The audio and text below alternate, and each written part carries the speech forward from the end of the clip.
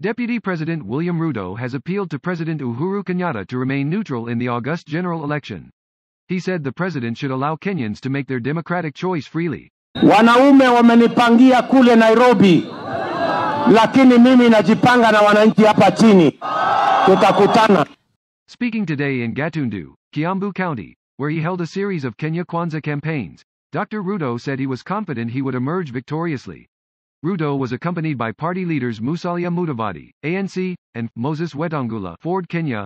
Dr. Ruto said he was the best-suited candidate to complete government projects that stalled after the handshake. DP Ruto also asked the people to tell President Uhuru to spare him and let him compete with his competitors fairly. Waomba, kwa unyenyekevu, tafadhali, nataka niwatume kwa ndugu yangu Uhuru Kenyatta.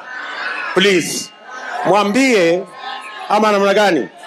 Mwambie usiumize William Ruto. Tafadhali mwambieni asichukue ile kisu nilimsaidia ya uongozi akatumia kukata mimi. Tafadhali mwambie usikate huyo William Ruto, ndiye alikuwa ndugu yako.